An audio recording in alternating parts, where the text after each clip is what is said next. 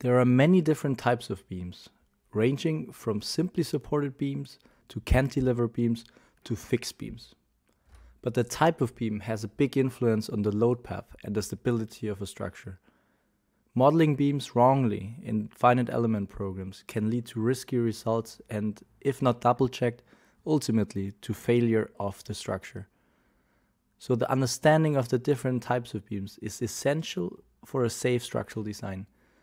So in this video, we're going to present the most common types of beams used in modern construction projects, how they are supported, and look at real-world examples. So let's get into it. The first type of beam is the simply supported beam. Simply supported beams are the most used static system, and it's also usually the static system we first see in university. And that's also for a good reason. Calculating the internal and reaction forces of a simply supported beam due to loads is very easy because the static system is statically determinate. In short, this means that all forces can be calculated by hand with the three equilibrium equations. But if you want to learn more in detail what the difference between statically determinate and indeterminate structures is, then click on the link in the video description.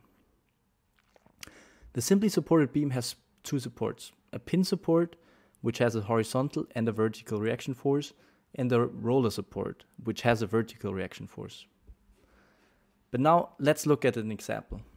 The beams of a timber flat roof are often simply supported. In this case, the secondary beams are simply supported by the primary timber beams. We'll also include a link in the video description to a step-by-step guide on how to design those simply supported timber beams. The second most used static system is the cantilever beam. There are plenty of cantilever beams in our daily lives, such as balconies, cranes, or high-rise buildings. As for the simply supported beam, calculating the internal and reaction forces due to loads is very easy because the static system is statically determinate. This means again that all forces can be calculated by hand with the three equilibrium equations. The cantilever beam has one support, a fixed support which has a horizontal, a vertical reaction, and a moment. An example of the cantilever beam is a concrete core of a high-rise building. This concrete core transfers all horizontal wind loads down to the foundation, which is the fixed support of a cantilever. Two-span continuous beams are not as common as simply supported or cantilever beams. This static system is characterized by its three supports, one on the ends and one in between. Calculating the internal and reaction forces can also not be done easily with the equilibrium equations. Either formulas or FEM programs are used to calculate those forces. Now, the two-span continuous beam has three supports, one pin support and two roller supports. An example of a two-span continuous beam is a rafter of a roof which is supported by three purlins. The three-span continuous beam is characterized by its four supports, two on the ends and two in between. Again, due to its statical indeterminacy, calculating the internal and reaction forces cannot be done easily with the equilibrium equations. Either formulas or FEM programs are used to calculate those forces. The three-span continuous beam has four supports, one pin support and three roller supports.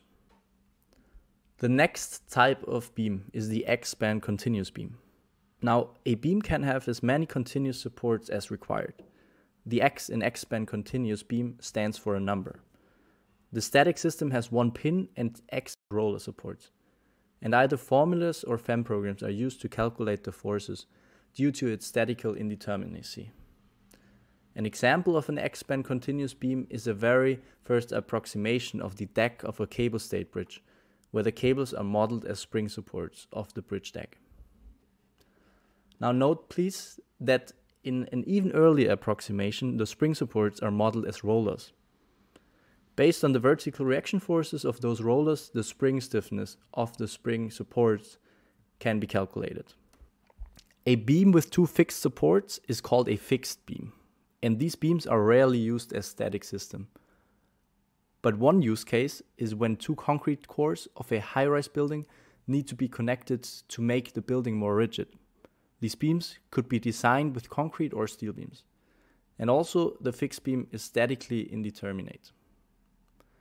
As the name already says, the fixed beam has two fixed supports. The last type of beam we cover in this video is the beam with roller and fixed support. Also, this type of beam is rarely used. But one use case of this static system is a concrete beam supported on one side by an in situ concrete core and on the other side by a concrete column. The designer could choose the fixed connection so that the structure is more rigid and robust. This type of beam has one fixed support and one roller. Now that you got introduced to several different types of beams, you can see that the structural engineer has quite a choice. Picking the right type of beam for the structure also comes with experience. Thanks for watching. If you enjoyed this video, please give it a like.